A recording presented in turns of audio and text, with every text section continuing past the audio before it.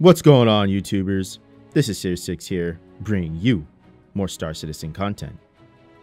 Today is part 2 of my combat logistics series. Each video, I'll take a ship or ship variant and break them down with you and explain how the ship boasts in logistics.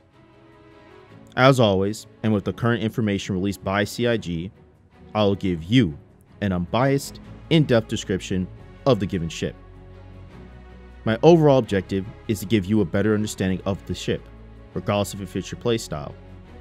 Now, with all that explained, let us discuss our topic. The professionals. Last video, we talked about the start of your journey into logistics with the Vulcan, which gives you a taste of repairing, rearming, and refueling.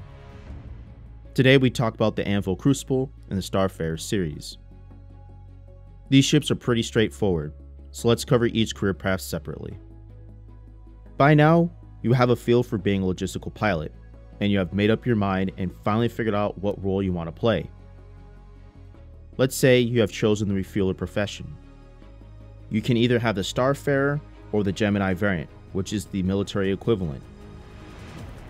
The regular Starfarer is less armored, making it more agile, has a lighter array of weapons, carries less fuel to support people with, and has lighter shields compared to the Gemini. But overall, the regular Starfarer can still hold its ground. The Gemini can also place a missile pod on the nose instead of the engine intake if you are going out to unknown sectors.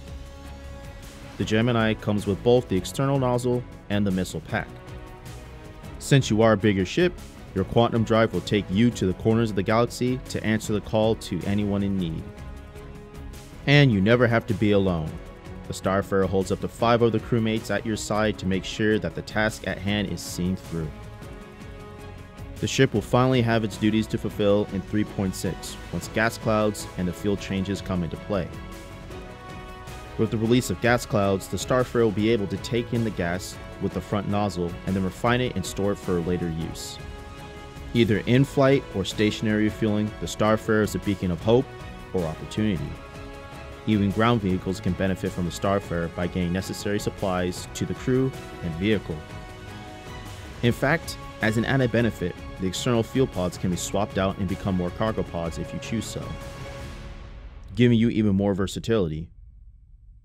In fact, even more versatility is running missions to aid other stations or outposts who need fuel, so basically you become a fuel trader.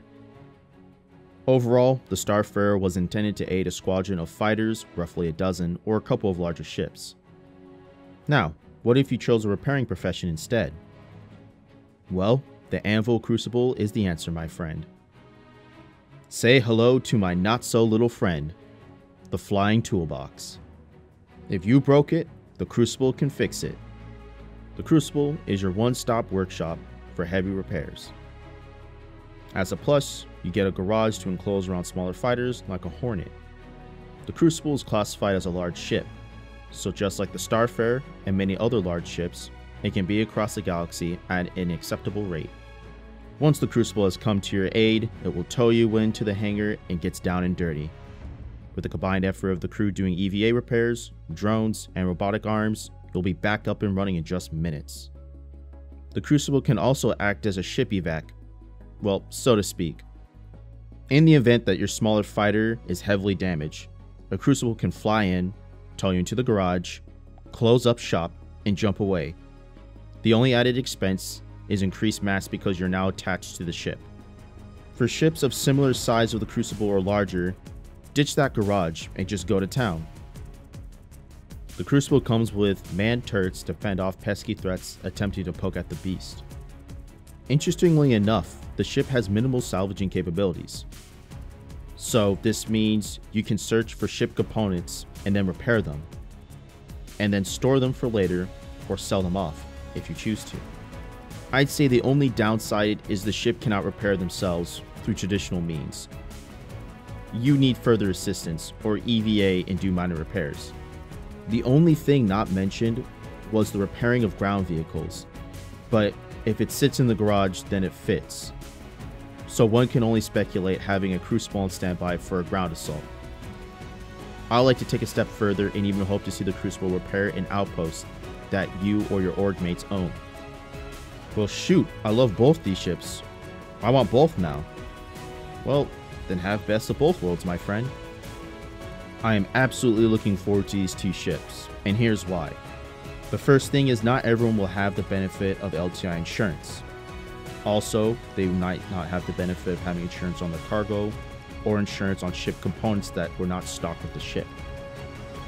So the Crucible and the Starfarer go hand in hand. In fact, even with insurance, nobody really knows how insurance is going to work. We don't know if we're going to get the ship right away or we have to wait a period of time before we can reclaim the ship. So this will make pilots think twice before just leaving the ship and claiming a new one. This is why logistics is such an important role within Star Citizen. In fact, if this is your first time watching my content, then you should know that I am a die-hard combat logistics guy. And even though my personal fleet does not consist of these ships, I might just have to buy them once they are in-game.